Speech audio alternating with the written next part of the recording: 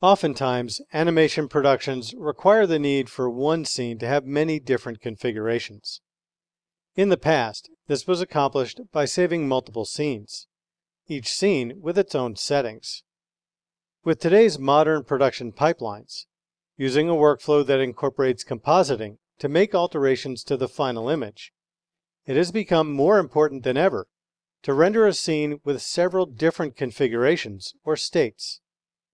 This is where state sets in 3ds Max become a valuable tool for accelerating performance and streamlining production workflows.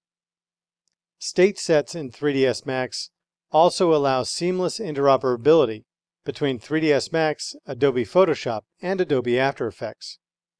If you are a user of Adobe Photoshop or Adobe After Effects, state sets can become a very valuable tool. This scene represents an underground hallway leading to a mysterious door with no doorknob. There are several sets of lights, each illuminating a certain part of the hallway. Adjusting the lighting of the scene can often be a difficult and time-consuming part of a rendering, whether for still images or animations. By using state sets to separate out each component of the lighting, you are able to adjust the lighting in the compositing stage. This not only saves you time, but gives you added flexibility to make changes to the lighting without re-rendering a scene. State sets can be accessed in one of several ways. There's a State Sets toolbar, or you can use the Rendering menu drop-down. For this lesson, choose Rendering State Sets. The State Sets dialog opens. Under the State Sets list is State 01, the current state of the scene.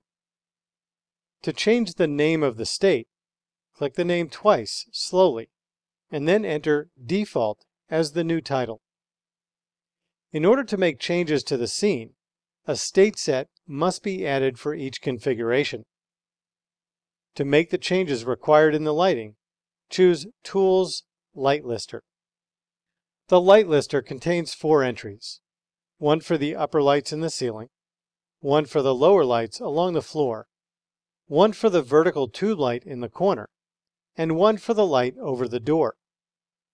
The concept behind state sets is to create the state, then record the modifications to the state. In the State Sets dialog, right-click State Sets and choose Add State. Click the title of the new state and rename it Floor. To activate the state and record the changes, click the arrow to the left of the floor title. The arrow turns green, indicating that this is the currently active state set. One thing to note, while the state arrow is green, any properties that are changed are recorded as part of the state. However, there is an option in the State Sets configuration to deactivate the Always Record functionality. In the Light Lister, deselect the checkbox for the upper lights, vertical tube light, and door overhead light. These changes are now recorded as part of the floor state. Click the green arrow to stop recording. This turns off the state. Now you can see the lights turned back on, and now there is a plus to the left of the state set hierarchy. Add a new state. Again, right-click State Sets and choose Add State. Select the title and rename it Ceiling. To activate the state and record the changes, click the arrow to the left of the Ceiling title. The arrow turns green, indicating this is the currently active state set. In the Light Lister, click Refresh. Deselect the checkboxes for the lower lights, vertical tube light, and door overhead light. These changes are now recorded as part of the ceiling state. Click the arrow for the floor state. This records the changes and switches between the two states in the viewports. Add a new state again.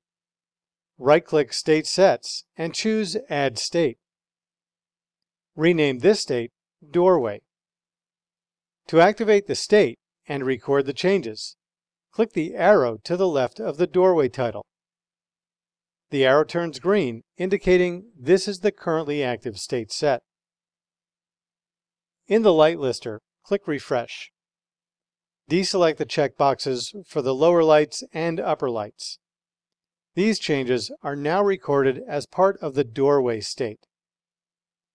Click the green arrow to record the changes. To see what changes are recorded, click the plus to the left of the doorway state.